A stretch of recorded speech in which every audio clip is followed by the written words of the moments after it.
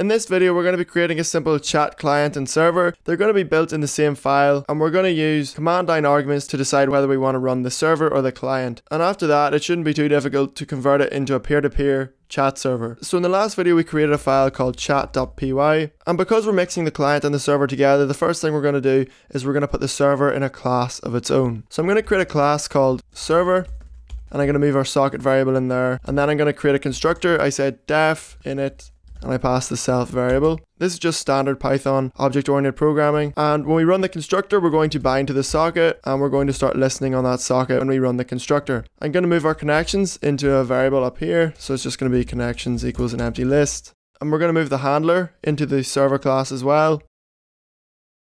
And then after the handler, we have this while statement, so we're going to move that into a function. The function is going to be called run, and it's going to take self, and we have to pass self to all of our functions. And when we refer to a variable that's in the class itself, such as sock or connections, we have to prepend it with self. So self.connections, self.sock, and self.bind. So down here in the run function, I'm just going to move this while loop into the run function. And we have to say self.sock.accept, self.handler because we're referring to the handler method in the class, self.connections, and self.connections again. And we just need to move this up one more. And now what we want to do is instantiate our server. So we want to say server equals server. Just like that. Now we have a server object, and we can say server.run, and that should run our server. So if I save that and run it, you can see we get no errors. So I'm going to assume that our server is running. So the next thing we need to do is we need to create our client, but we also need to have a way to distinguish between whether we want to be the server or we want to be the client. So to do that, I'm going to import the sys library, and down here what I'm going to do is say if the length of sys.argv. So sys.argv is the command line arguments, and I want to check if there is more than one command line argument, because the first command line argument is always the name of the file, and we're going to take the second command line argument if there is one, and that's going to be the IP address we want to connect to as the client. So if there's more than one command line argument, that means we want to be the client, otherwise we want to be the server. I'll just put in pass for now, which just allows us to have an empty if statement. Otherwise, we're going to be the server, so we're just going to move the server code into this else statement. And now we're going to create the class for our clients. So to do that, I'm just going to create a class, call it client, and then we're going to create a constructor. So we say def underscore underscore init underscore underscore. We pass it the self variable like usual. And here's where we want to connect to our socket. But before we can connect to the socket, we need to go up here and copy this socket, because we're going to use that one for our client. And then in the client, we want to say self.sock.connect. And the connection method takes a tuple. The first parameter is the address, and the second parameter is the port.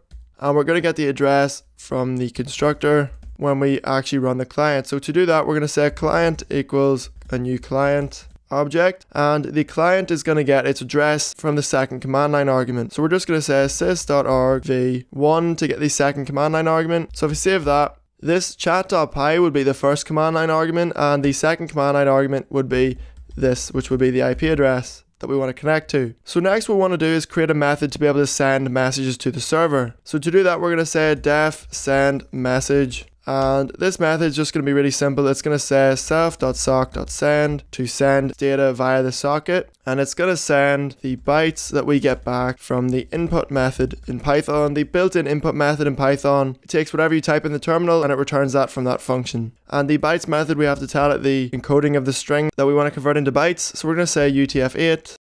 And then now that we can send messages, what we want to do is create a loop that will run in the client, and the loop's going to continually receive data. So it's going to be data equals self.sock.receive, and we're going to receive 1024 bytes maximum. And then like before, we're going to say if not data break. This just means the client's disconnected. But above the while loop, what we're going to do is create a new thread, and we're going to send messages via the new thread, because our main thread is going to have a loop that's going to continually try to receive data. We can't receive and send at the same time, so by creating a new thread, we'll be able to send data at the same time as receiving data. So we're going to create a new thread. The new thread is going to be called iThread for input thread, and it's going to be equal to threading.thread, and the target function is going to be send message, and send message is no parameter, so we don't need to provide any arguments. Then we're going to say iThread is going to be a daemon, which means it'll close when we close the program, and iThread.start to start that thread. That just means this function will be running in the background, and because it's running in the background, we want to be able to continually ask for new input, so we're just going to put this in a while loop. So it essentially means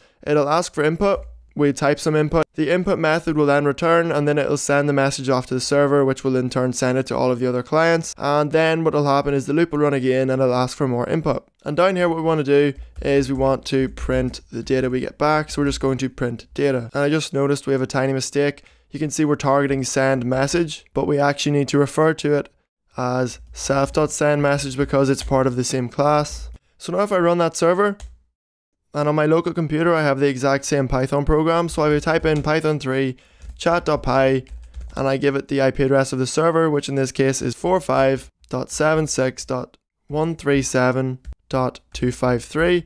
I'm going to hit enter. Now you can see I was connected to the server. You can see there's the connection behind me, and now if I say hello world, hit enter, you can see I got this string of bytes printed back to me. That means the server sent it back because the server sent back raw bytes, and the way Python will try to print raw bytes is it will just print it as a string and prepend a B to the front of it. You can see I have two chat windows open now. I have the server in the background, I have my first client, and I have my second client. I'm going to hit enter. Now you can see the server has two connections on it, and if I type in something, hit enter, you can see it sent it back to me, but it also sent it back to the other client. It is working like a chat that you would expect. So before the video ends, I'm just going to tidy a few things up. The data we print out, instead of printing out the raw bytes, we're going to convert it to a string, and we're going to convert it to a string with the encoding of UTF-8. And then back on the server, what we're going to do, instead of printing out self.connections, we're going to print out who was connected. So you can see this A variable is a tuple with the address and the port of the person who connected. So we're going to say print string to convert this tuple item to a string because at the moment it's going to be an int. So we print out the string, which is going to be the address. We append on a colon and we append on another string, which is the port. And then we just say connected. It might not make sense now, but it'll make sense in a minute. And up here you can see if not data, that means the client disconnected. We're going to say self.connections.remove, and we're going to remove that connection. Then what we're going to do is we're going to say c.close to close that connection. Actually, before we do all that, is we're just going to copy this and we're going to print out that somebody disconnected. And we just have a typo here, so we'll just fix that.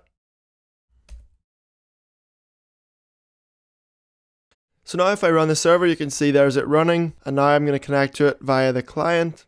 You can see it says the IP address of who was connected followed by the port that they connected on. I'm going to connect again. You can see now we have another client connected, but because you can see they're coming from the same IP address, they have different ports. So if I just type something else, you can see both clients received that message. Now if this client disconnects by killing the Python program, you can see one of the clients disconnected, and now we have one client left. And now if I disconnect from that one, you can see that that client also disconnected.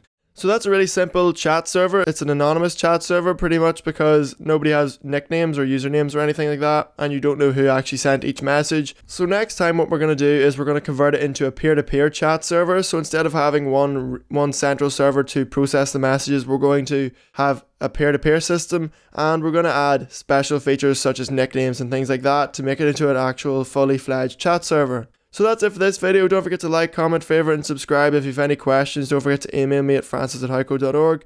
Don't forget to follow us on Facebook, Twitter, and Reddit. But that's it for this video, and I'll see you next time.